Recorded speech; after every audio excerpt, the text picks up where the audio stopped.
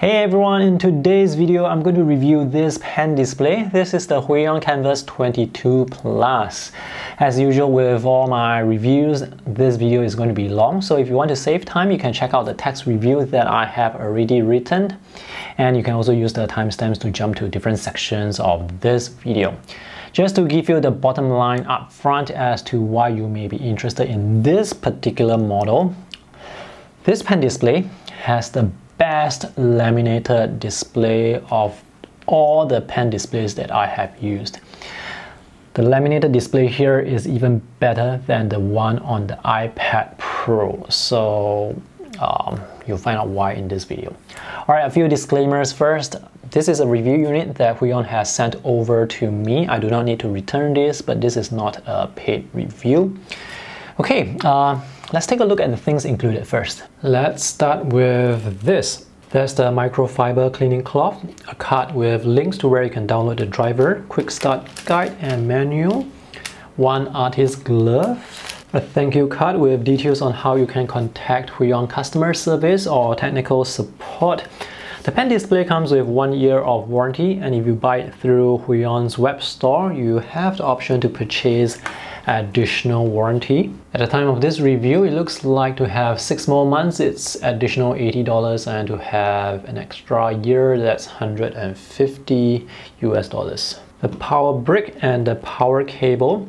On Huion's web store you can choose the plug. If you buy it through Amazon, it's going to come with the country specific plug. This is a 3-to-1 cable. On one side there's this single USB-C that goes to the pen display. On the other side this will go to the power, and these two will go to the computer, full-size HDMI and USB-A. This is a USB-C to C cable. There are two models for Kamvas 22, the Kamvas 22 Plus and Kamvas 22.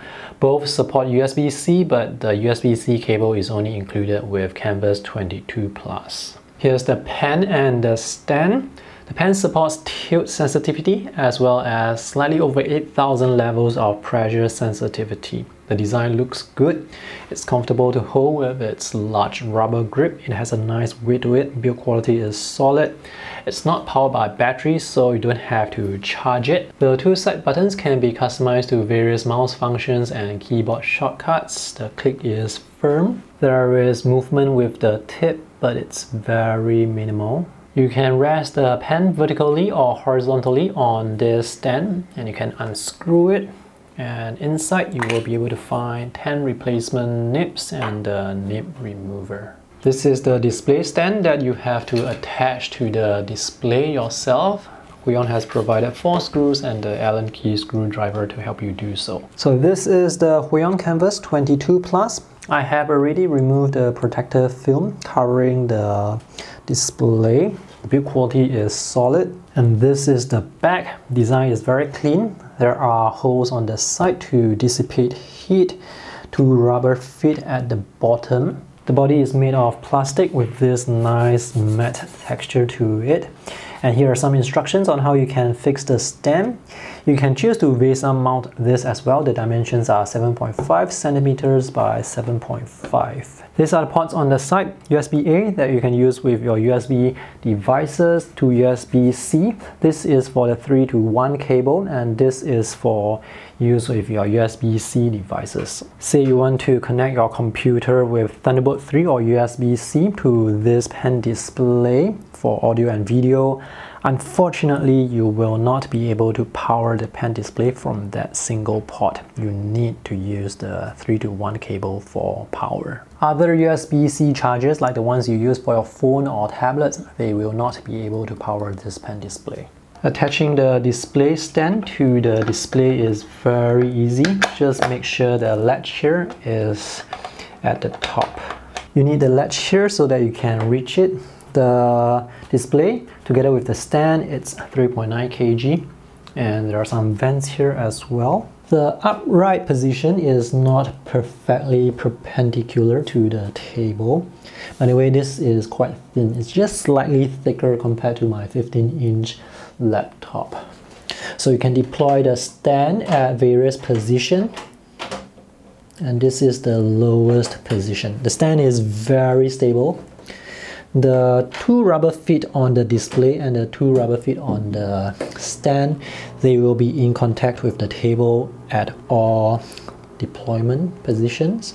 I've just connected the pen display to my MacBook Pro, which also has Windows 10 installed. I'm using the 3-to-1 cable that's provided. So this is full-size HDMI and this is the USB so that the pen display can detect the pen. If you happen to be using a computer with USB-C or Thunderbolt 3, you can use the USB-C or Thunderbolt 3 cable to connect to the pen display, but you will still need this cable to provide power, which means if you do want to use your USB-C cable, you'll be using two cables, this cable and the USB-C cable. So if I have a computer that uses USB-C, I will still choose to use this 3-to-1 cable because it's just a single cable. Out of the box, the colors look fantastic. I was able to tell at an instant that the visual quality of this display is better compared to the Huion Kamvas Pro 24 that I featured a few days ago, and that pen display is $400 more than this. So I have already color calibrated this display to match the colors on my laptop, and now the colors, they look similar. I measured 96% sRGB and 97% ODB RGB, so color accuracy is fantastic. Huion's website listed the maximum brightness as 220 nits. I measured 314 nits, so this is a bright display. And the brightness is able to show off the vibrant colors really beautifully. This monitor uses quantum dot technology, which is the same technology that's used by Samsung to make their QLED monitors. That technology is able to produce better colors and brightness, and I can definitely see that here. Now the Kamvas 22 non-plus model, it doesn't use quantum dot. Now both displays, the plus and the non-plus, they are both IPS LCD monitors, but this uses quantum dot. So I'm not sure if you can expect the same level of brightness or color accuracy with the non-plus model. Viewing angles are fantastic. The colors don't shift even if you view the display from the side, and the anti-glare, it works so well. Let me place my laptop with a glossy display on the side so that you can see the difference. So can you see the reflections on the display? And the anti-glare, that's able to diffuse the reflection, and this display is bright enough that the colors can still shine through. So this display looks really good. The matte drawing surface is what helps with the anti-glare, and this is matte glass. It's not a matte screen protector, so you're not going to be able to scratch this. Another selling point of this product is the laminated display, which has absolutely no gap between the pen tip and the line or cursor beneath. So when you're drawing, it really looks like the lines are coming out from directly beneath the pen tip. I have reviewed the Kamvas Pro 24 a few days ago, which is supposed to have a laminated display. But even for that display, there is still a tiny gap. Here, there is no gap at all. The resolution of this display is only 1080p, so pixelation is going to be obvious. But because of the laminated display, it's going to look as if the pixels are on the surface. Even the pixels, they look like really sharp. 1080p is still a very usable resolution for me. I still get a lot of canvas space to work with, and this is a huge display to draw on. I mean, if you're someone who likes to draw with wide movements, you're going to feel the freedom here. The matte texture here is smoother compared to the one on the Kamvas Pro 24. So the pen is going to glide around more smoothly. Some may prefer the more tactile feel of a rougher surface, but here I think it works well. What I like about this smoother matte surface is There is no speckle effect or visual artifacts commonly associated with matte screen protectors. This laminated display is even better compared to the laminated display on the iPad Pro because this display, it's matte surface. It's not glossy and reflective like the iPad Pro. I've not used a Wacom Cintiq for a very long time, so I cannot tell you if this is as good as a Wacom Cintiq, but this is very good. I mean, I feel like I am drawing on a 21.5-inch iPad Pro, except the screen is not reflective and glossy. The Kamvas 22 and the 22 Plus, they don't have physical shortcut buttons, which is not a loss for me because personally I prefer to use my keyboard for keyboard shortcuts. And the design is symmetrical, so it doesn't really matter whether you're left or right-handed. So I have been using this display for a few hours now, and it doesn't give out much heat, so you can definitely draw on this very comfortably for long periods of time. This display doesn't have touch, so you won't be able to use any of your finger gestures. Let's see what you can change with the OSD. You can change backlight, brightness, contrast, sharpness. I'm actually not too sure what's the difference between these two. I mean, they both change the brightness, gamma, color temperature. So those are the color settings that are important. And now let's take a look at what you can do with the driver. Driver functionality on Mac and Windows is essentially similar, except for Windows there is Windows Ink, so you may have to toggle that on or off if pressure sensitivity is not working as expected. This is the Windows driver. Because there are no physical shortcut buttons, there is no need to customize any. This is where you can adjust the pressure curve for the pen. You can do so using these two dots to manually adjust the curve, which is great because it gives you more precision. With the Mac driver, you only have one dot.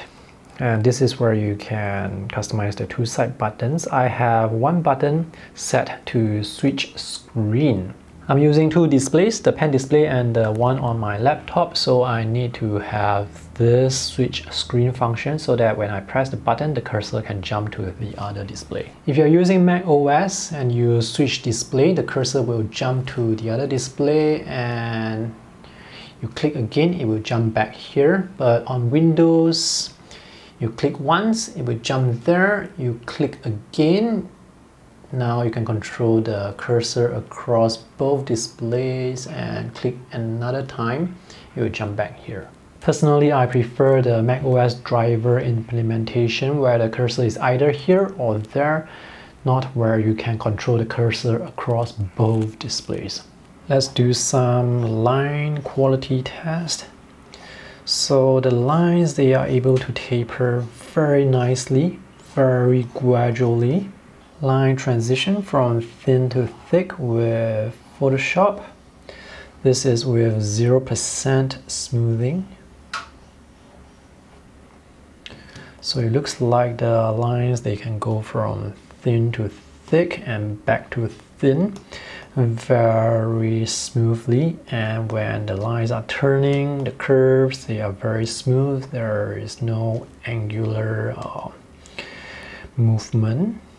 Last thing I look out for is whether or not the pen can maintain consistent pressure, because sometimes you may want to draw a line that is uniform in thickness, and it looks like this pen is able to maintain consistent pressure quite nicely. And the initial activation force, it's quite low. You can apply very light pressure to get the thin lines very easily. I would say the initial activation force here is even lower compared to the Kamvas Pro 24, where you have to apply a little bit more pressure to get the best results. Here, this pen, it's for some reason more sensitive. even though this is actually the same pen that's used with the Kamvas Pro 24. Right now I'm holding the pen like this so that I can draw the lightest of pressure, so I can see the lines. This means you can choose a huge brush, and if you want to draw thin lines, you can just apply very light pressure instead of changing the brush size. So here I have a huge brush, and these are the thin lines that I can draw, and this is how thick that brush really is. Overall drawing experience is fantastic. This, by the way, is my 2-year-old girl who is currently my muse, so you'll see her a lot in many of my reviews. The lines taper really well, and they always come out exactly the way I expect them to. So performance, it's very consistent and very predictable. This pen is so sensitive. I have tested this pen display on Mac and Windows with the various drawing software that I have, namely Adobe Photoshop, Illustrator, Affinity Photo and Designer, Clip Studio Paint, Medibank Paint Pro, which is the app that I'm using right now, Krita, and they all work really well. I did not experience any glitches. The drawing experience is fantastic, as in it really makes you enjoy the drawing process. Let's see what happens when you place some dots. No problem. Alright, almost done. So this is on Windows. You can expect the same drawing performance on macOS. This pen display also supports Android, so if you are using a phone or tablet that can output video signal using the USB port, you can connect it directly to the pen display, which I'm going to do so right now using this Samsung Galaxy Tab S6. Both Kamvas 22 and Kamvas 22 Plus can be used with Android devices. So if you happen to be using an Android phone or tablet that can output video signal using the USB-C port, you will be able to connect it directly to the pen display, but you still need to use that 3-to-1 cable for power. There are now black bars on the left and right because it's doing 100% mirror. It's following the aspect ratio of this tablet. Okay, let's draw something. This is concepts. Unfortunately, pressure sensitivity, it doesn't work here. Whether pressure will work or not really depends on the app that you are using. This is Medibank Paint Pro and pressure works here. So if you want to have navigation like zooming in and out, panning, rotating, you would have to use the tablet for those finger gestures because, well, this is not a touch display. It's actually quite convenient to use the tablet for navigation and the pen display for drawing. Some of these Android apps support pressure-sensitive styluses, however, even so, some of them don't actually work with this stylus. So, for example, with Concepts and Autodesk Sketchbook, they support pressure sensitivity, but they just don't work with this pen. Pressure sensitivity works with Artflow, Medibank Paint Pro and Infinite Painter, but it doesn't work that well with Infinite Painter. I think of all the apps here, Medibank Paint Pro works best with this stylus. Because no driver is required for this pen display to work with Android, there is no way for you to adjust the pressure curve of the pen. You will have to depend on the apps to adjust the pressure curve. So for example, with Infinite Painter, they do allow you to adjust the pressure curve. You can connect this to the iPad as well, but it's going to be used as a monitor. You won't be able to draw anything because this pen display doesn't support iOS. Alright, to conclude, the main selling point for the Huion Kamvas 22 Plus really comes down to the visual quality of the display. This is a true laminated display, true as in there really isn't any gap between the line and the cursor beneath the pen tip. So when you're drawing, it's really satisfying. It really seems like the line is coming out from the pen tip. And this matte surface, this is smoother compared to other matte surfaces that Huion has created, like the matte screen protectors and the matte edge glass of other pen displays. Here it's smoother, and because it's smoother, there is no visual artifact, there's no speckles that's commonly associated with matte surfaces, so the image quality is very sharp. Even for pixelation with 1080p, you can see the pixels. Those pixels are very sharp too. And anti-glare works really well. Colors are accurate, 97%. Adobe RGB support and brightness, maximum brightness is slightly over 300 nits, which is really bright. So this is a very bright and vibrant display. All this that I have said applies to the Kamvas 22 Plus. I don't have the 22 non-plus model to compare and to test, so I can only speak for this particular model. Downsides. Well, there are no physical shortcut buttons, which I do not miss because I prefer my keyboard for keyboard shortcuts. Maybe it would be good to be able to use a generic USB-C cable to power the pen display when you are using other USB-C devices rather than having to use the 3-to-1 cable that's provided. And Android support is hit and miss, but that's not really a problem of the pen display. It's an issue with Android. Okay, so the price of this, the Huion Kamvas 22 Plus, this is US $499. The Kamvas 22 non-plus, that's US $100 cheaper. Personally, I would recommend this model for the laminated display because it really is that good. It, in my opinion, is better compared to the glossy laminated display of the iPad Pro. So you are going to get a lot of satisfaction drawing on this particular model. Alright, so I think I've covered pretty much everything. If you guys have any questions, let me know in the comment section below. Thanks for watching. See you guys in the next video. Bye.